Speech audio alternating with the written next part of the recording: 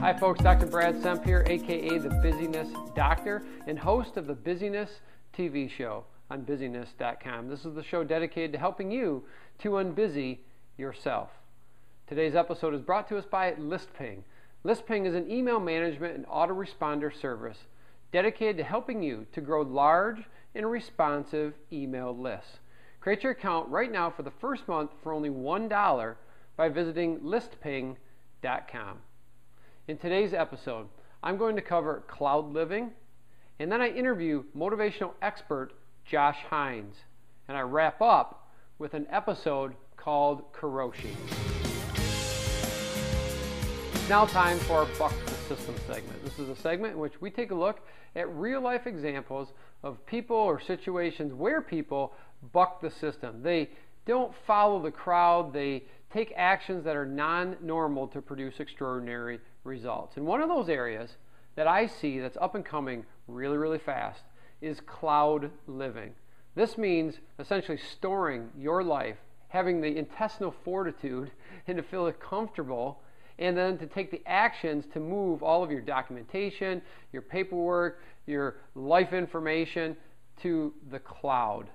Quote, the cloud. Now, what is the cloud, right? It's a cluster of servers that are spread all over the world that store your information, different bits and pieces across different servers, across different countries, but that you're able to go and retrieve that information on a moment's notice. Now, there's three reasons why I am a proponent of cloud living. And you can think of this as an acronym, ACO. The first one is accessibility. Now, when you put things into the cloud, you can access them from anywhere around the globe as long as you have internet access. No more leaving a document, a passport, a scanned copy of a birth certificate or something at home when you're out traveling. You can access it. It's accessible, right, in the cloud. Now, the C is for centralization. Centralization is everything that you put up in the cloud is centralized under one spot.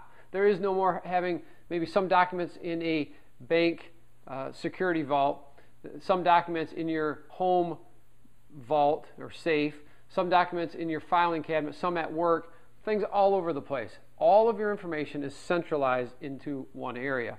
And then the last one, the ACO, accessibility, centralization, and organization. Some of the mechanisms, the websites, applications that are available out there, and I'll give you two that I highly recommend and use. Number one is Google Docs. We store just about everything from videos to work files to personal files on Google Docs. The second one is Evernote. Evernote is what we use to essentially live paperless and upload thoughts, ideas, all of our bills, documents, and so forth. And everything is organized and searchable so that I can retrieve it very easily rather than trying to look through a file cabinet or wondering where did I keep something or put something in email. So accessibility, centralization, and organization. Those are the three reasons that I would recommend that you take a look at living in the cloud, or what I call cloud living. So, do you live in the cloud? Scroll down below and leave me a comment. I'd love to hear your take and maybe your fears, frustrations, or testimonials. How is it working for you in your cloud living? It's now time for our I Hate Gurus segment. This is a segment in which I interview not gurus, but experts. And today I have a very special guest, a good friend of mine, a motivational expert and an expert speaker by the name of Josh Hinds. So pay attention to this I Hate Guru segment and just listen for some nice tips and tricks on getting and staying motivated. So Josh, welcome to the Busyness TV show. Thanks for having me. Absolutely. Hey, I'm glad that you're here. Now, I always start off each one of my guests with this question, and that is, you're not really a guru, are you? No, I definitely don't think so. I don't know. Do I look kind of like yo, green? Got my green ears on and all. Nope, you're coming through without all that green stuff here. So I think we're good. It's not that I hate gurus. I just love the show, the segment title, because I don't like the name gurus. So we bring on experts like yourself, and And today I'm excited to talk about, amongst other things, motivation. And I know that for me, I was just telling somebody the other day about the story of our garage. We moved from Michigan down to Florida, and then we moved. We were at one home, moved to another home, and the garage has kind of gotten out of whack with our 5 kids and all of our stuff. And it wasn't on the agenda a couple Sundays ago. We came home from church, and whatever it was, and I seem to do this in my life, it just tripped. And I was super motivated and spent the rest of the day getting that garage up to snuff. And it's like, I'm looking around, I'm like, man, how come I can't stay super motivated like this all the time? So I'm extremely excited to have you on today and talk to you a little bit. Yeah, I'll be fine. So here's the first question. So, I know that you love to speak. I've heard you multiple times, and that you love to share your message with audiences around the world. And I personally know that you're an excellent speaker because I've watched you. But for those of you who maybe haven't seen you speak before, what is your key message that you share with folks, and how do you help them in their life and business? Sure. So I would say there's really 2 parts in kind of the work that I do. The first would be the speaking, and the other part would be the coaching. And while I work in both areas together, typically my presentation, of course, includes some how-to where we give specific, touching on sales from a relationship marketing point of view, networking as some people call it. Yeah. Also, big time encouragement, just letting people, sometimes people just need to know that, they can do it. And that they don't have to have everything specifically planned out. If they'll do some things, they can get to where they want to get. That's what I love about the work that you do, Brad, is you help people. So, here's something interesting, and I don't mean to get off topic so much, but it's when you talk in the work that I do, say when I'm helping people with goals or just kind of becoming more action-oriented, so many people have a goal, but it's like they operate at this 10,000 view level, like they're in this big airplane and they're kind of flying over, and you ask them, well, what's your goal? Well, and they can never really, and I know you see this a lot in the work you do, they can't explain how they want to get there, but they know they want to be a millionaire, or they know they want to have a business, but they don't really know what, what I mean? There's this big gap. And a lot of times it's doing important skills and teaching, working with people to develop those important skills, very much like what you do.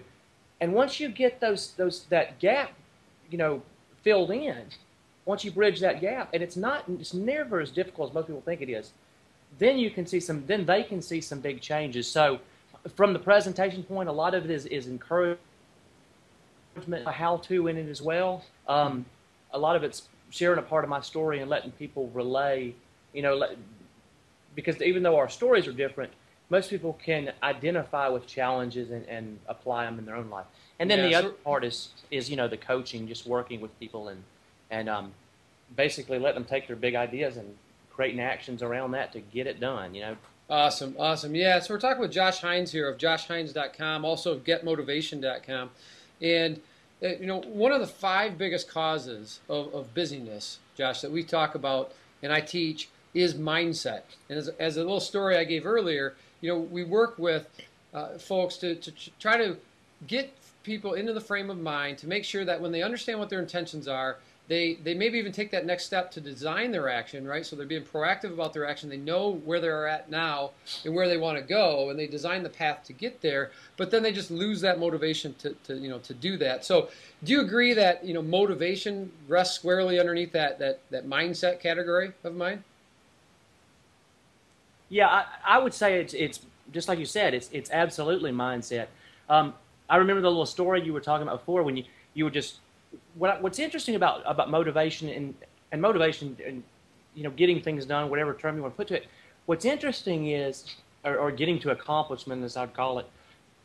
It's interesting because it's very much like a snowball effect. In your story, you said you put the thing off, but once you got into it, it just started snowballing, and then of course you're thinking, why is it hard to get into this? Well, the reason that it's hard to get in this, and this is coming from somebody who teaches this stuff, as you do. The reason is because we're human. Yeah. If we were robots, or whatever, or we had something that could, we're human because there's things that happen in our lives that get our attention, and it's kind of simple. Whatever we gets our attention gets done most of the time, more often than not, and so of course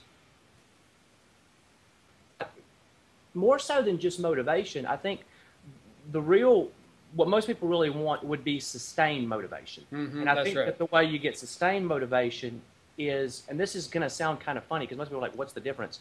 You know, is going from motivation to more of a personal, helping somebody to tap into more inspiration. Most people say, well, what's the difference? Well, okay, for example, I can lean in here right here, and I can start talking fast, and I can start talking about specific things and get you fired up. I can adjust your physical state. I can get you interested. It's a trained skill. But the problem is, as soon as I back off, you back off. See, and that's the same thing that happens in presentation. So when you go see a good speaker, it's not that what they taught you wasn't good and valuable. It's that you didn't have sustained motivation. If you get inspired and you find your inner, that's what's going to keep you plugged in to, and you know, again, using the things like you talk about, Brad, the skills that you teach, those are what keep you sustained on what it is that you want to do. And as long as you remain sustained, then you get a little accomplishment, another accomplishment, keeps you pulled into the process. Yeah, I love that. We're gonna dive into that much deeper in our Unbusy Secrets segment when I peel back the onion with you a little bit more in that next interview. Let me move on here, just in the interest of time. You know, so you have an audio training CD that's entitled "Why Perfect Timing is a Myth." And so when it comes to personal action management, that we teach, I have this concept. It's called 10% Perfect. So I'm curious to hear just a brief overview of what your CD is about. Well, the CD is actually a bunch of different vignettes, a bunch of different little life lessons. You know, the reason it's called "Why Perfect Time is a Myth" is because one of the lessons is on that. That there is no perfect time. You want to start a business, you got to have the basics. And if it would fit, I've never, what you said, 10% perfect. When I first heard you say that, it was like, man, I wish I had thought of that. But that's exactly what it is. There really is no perfect time. Yes, there are things that if you already have the skills or if you already know what to do, you may be a little bit better off. Perfect example, just to use that term, when I started my site, when I started what is now my business, had no idea. I had no idea what it would become. Had a basic idea of it. I was interested in personal development, started a website. Years later, I learned. And there was no perfect time. Could I have known more? Would I have been better off if I'd known more? Probably. But I can tell you, if I'd waited to know more, me and you wouldn't have, be talking right now. I wouldn't have the same life that I have. And so that's really the basic of that lesson. Awesome. No, that's great. So we're running out of time on this particular segment here, but the final question I usually end with is, I teach a concept called action units, which is a short 15-minute, very focused, uninterrupted period of time where you're just totally into a particular action and producing a particular result. So, when it comes to what you teach, what would you recommend to business owners, something that maybe they can do in one action unit, 15 minutes each and every day, very focused period that's going to move them forward in one area or another in their business? Actually, you know what? I'll tell you, I got to give you some credit because I'm so glad. I've been waiting to answer that question because since you've started this show, that's one of the segments that I watch, and I love what people say. And I've thought about this. This is not like an on-the-fly question. Since I first heard you ask that, I've been thinking about this. Right. And basically what I would say is, and there's a lot of different things, but I would say for this one, without a doubt, I would say, I go online, I have a little online timer, you can Google it or whatever you want to do, egg timer, however you want to do it, and I set it to that 15-minute time, and then what I do is I go into my contact database, and I spend time reaching out to contacts, whether it's colleagues, whether it's I'll spend time going back through people that have bought that CD that we just talked about. And I will now I'm not selling them. Most people tell you to sell them, blah, blah, blah. I'm not. What I'm doing is, it's a very simple message. It's been a while since I've talked to you, Brad. How's it? I just wanted to see how everything was going your way. Is there anything I can help you with now in the future? Keep me in mind. Love it. And you know what I'm saying? And it's not even, and I write it out, even though I could kind of be slick and type it out. I write it out just because I want to remind myself that it's personal. Yep. And the point is not to get through 1,000 of them, but to really be with that person that you're putting out as far as you can be in the email. And then you just reply back. And sometimes I get 2 people, sometimes I get 3 people, sometimes I get 10 people as quick as I can contact. but it's not, you know what I mean? That's what I would say. Awesome. Amazing. Josh, great, absolutely great one there. And so I'm excited here to talk with you more on the Unbusy Secrets portion. So, you know, folks can join us there in that program where I'm gonna speak with you for, you know, another 25 or 30 minutes. We're gonna talk more details about sustained motivation, developing personal relationships with folks, and more about you know, other secrets, tricks of the trade that I can pull out of you. So, but I really want to say thank you, and I appreciate you coming on the Busyness TV show with me today. Where can folks find out more information about you, Josh? Sure. There's, I'd say, 2 places right off the bat. One would be getmotivation.com, where we get just a whole bunch of, you know, personal development, motivational material. And then for my speaking and coaching and contact me personally would be joshhinds.com, joshhinds.com. joshhinds.com. And awesome. So folks watching this, you can look down below in the bar below. We'll have both of Josh's contact URLs there, getmotivation.com as well as joshhinds.com. So Josh, thanks, buddy, for being on, and look forward to carrying forward here with Unbusy Secrets with you in just a moment. So thanks for being on. Oh, thank you. All right. Bye-bye. So welcome back. I hope that you enjoyed that short interview with my good friend and motivational expert, Josh Hinds. I want to remind you that we carry on for another 40-plus minutes in an interview with Josh for our Unbusy Secrets members. And you can join that particular program, become an Unbusy Secrets member for only $10 a month by visiting unbusysecrets.com. I'd like to invite you in to that behind-the-scenes portion of our Unbusy Society. So, Josh, thank you for being with us. Awesome information. If you'd like to find out more about Josh Hinds, simply visit www.getmotivation.com. Also, I'd love to hear your feedback or comments on that interview. Scroll down below. Leave me a comment. Let me know your thoughts, and I will engage with you there. Are you working yourself to death? This is a question that we all must ask and answer honestly and objectively. This is something that the Japanese call Karoshi, or death by overwork, or in other words, occupational sudden death. Back in 1969, a 29-year-old Japanese male died in the workplace from a stroke. And the 2 leading causes of Karoshi in Japan are heart attack and stroke, simply due to the stress of the job. And since that time, they've now tracked and reported statistics on Karoshi. Here in the United States, we continue to work more and more hours. Whether you work for corporate America or you're an entrepreneur or small business owner, the trend is to work more, to have that badge of busyness tattooed or imprinted on your shoulder. No more, no longer. Here's 3 things that I'd like to lay out to you. 3 levels of planning that can help you to avoid death by overwork. Number 1, plan at the action unit level. Think in terms of action units, 15-minute, very focused, dedicated periods of time in which you work very, very intensely, but then you're done and you take a break. It might be 15 minutes, or you may string together multiple action units in a row before you take that break. Number 2, plan at the daily level. Engage in what we call personal action planning. Follow our methodologies for how you design and plan each of your days. And number 3, plan at the annual level. Look ahead to the next 12 months, whether you do it on a continually rolling basis or you plan in December for January through December of the next year. Plan on an annual basis. Look at where you're going to take vacations. How is your week going to be structured? Are you going to work 4 days, 3 days, 2 days, 5 days, 7 days, but only a couple hours per day, whatever that may be? So 3 things: plan at the action unit level, plan at the daily level, and plan at the annual level to help you to avoid death by overwork or Karoshi. And ask yourself the question, are you killing yourself by the amount of time and stress from work? Now scroll down below and leave me a comment. I'd love to hear your input on the concept of Karoshi, and I'll engage with you there. So comment, and I'll talk to you soon. So that wraps up episode 24 of the Busyness TV show. I'd like to thank you for being here. I want to just remind you to come like us over at Facebook at facebook.com/busyness.tv, and also on Twitter. You can follow us there at twitter.com/busyness.tv. For any Mac lovers or iTunes users, go ahead and subscribe to our iTunes feed. You can watch our shows right there in iTunes. Very convenient, very slick.